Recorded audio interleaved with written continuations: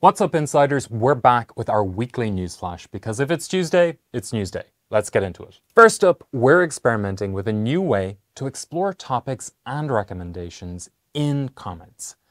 Currently, if a viewer wants to learn more about a topic or product they find in a comment, they have to navigate away from the video they're watching to learn more.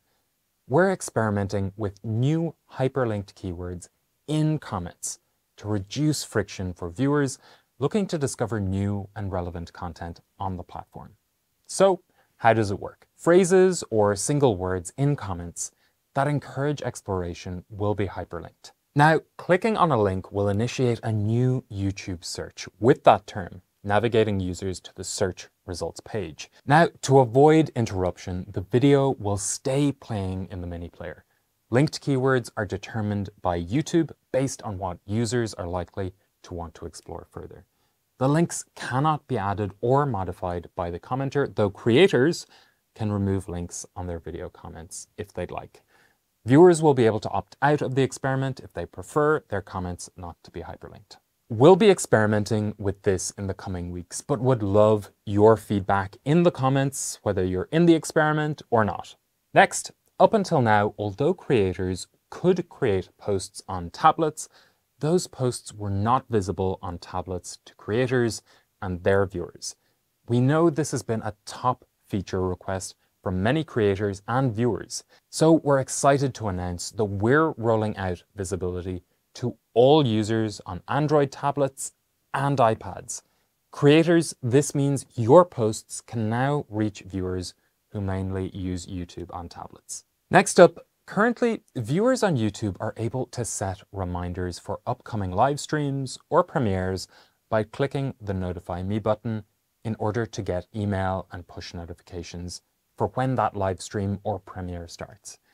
We're adding a metric in YouTube Analytics that will show creators how many reminders were set for an upcoming live stream or premiere. You can find the reminders set metric in YouTube Analytics Deep Dive. Next up, a few recent launches for channel memberships. First, eligible creators are now able to set up and manage channel memberships and other fan funding offerings via Studio Mobile. Previously, this was only available via Studio Desktop. Additionally, members-only videos were not surfaced on members' home feeds, subscription feeds, or channel page content tabs.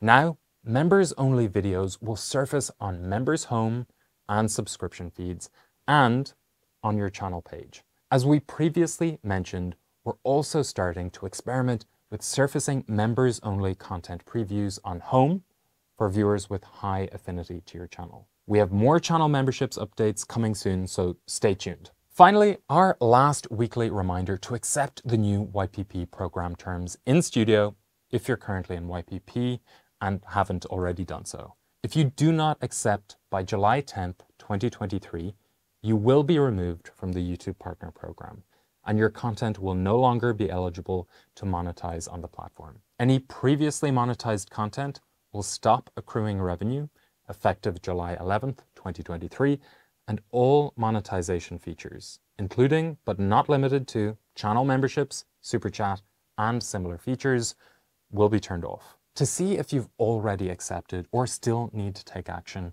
go to Studio, then Settings, then Agreements. Here, if you see View Agreement for the base terms you've previously accepted and you're all set. If you see Review and Agree, you still need to accept. And that's it for this week. From the creators of YouTube to YouTube creators, we'll see you next week.